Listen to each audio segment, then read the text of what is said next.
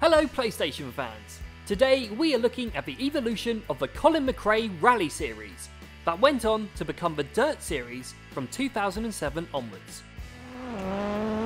Left 3 Titans 2 into caution, left 1 cut. The first game was heavily influenced by the arcade game Sega Rally. Colin McRae and his co-driver Nicky Grist voice themselves, as well as providing technical input on the game's car handling. The series was off to a strong start, with sales exceeding 4 million copies. 70, turn 3 right on the mud. New features include arcade mode, with a direct head-to-head competition, as well as improved graphics with more detailed models and interiors. 70, 4 left. Colin's off of the PS1 now, and tearing it up on the PS2. Left over crest and 3 right, and 3 left. There's absolutely no consistency when it comes to naming this series. Many of the car's liveries are fictitious, as this is the first game in the series to drop the official World Rally Championship license. It's the 5, straight 50. The game's engine was revamped to allow for more realistic damage effects and blurred vision if the player comes into contact with hard objects. A new career mode was added where the player works their way up from the lower leagues to compete with Colin in his famed Nissan pickup. 80, left 5, 40, right 3. Colin was now on the PS3. This game had a brand new game engine which allowed new graphics, high quality audio and car physics. Colin McRae was sadly killed in a helicopter crash shortly after the release of the previous game. McRae's 5-year-old son Johnny, as well as 2 family friends, also died in the crash. In 2008, he was posthumously inducted into the Scottish Sports Hall of Fame.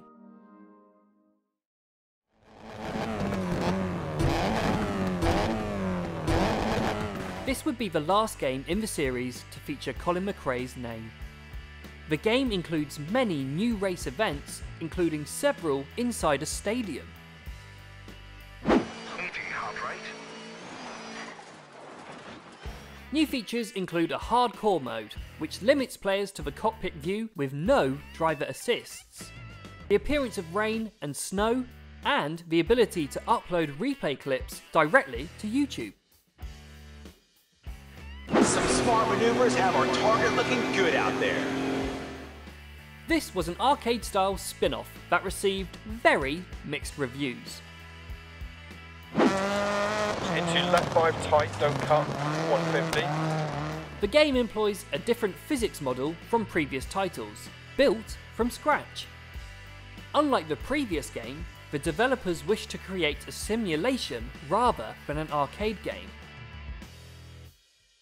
Tyres bursts, radiators overheat, and you can frequently find yourself hobbling over the finish line. Into left 5 long, 80, turn acute left, and right. Dirt 4 introduces a new feature called Your Stage that procedurally generates rally stages based on a setting and parameters that the player defines.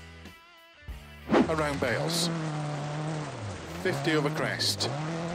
The game is a continuation of the dedicated simulation of Dirt Rally, as opposed to the emphasis on accessibility of Dirt 4.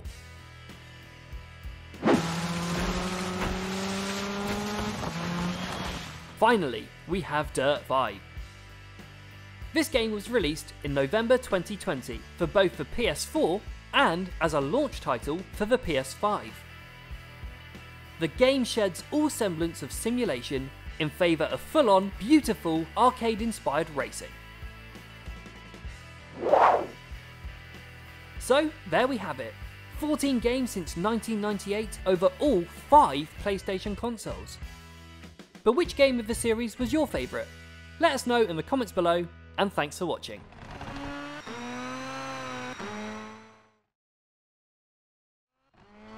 70, kicks right.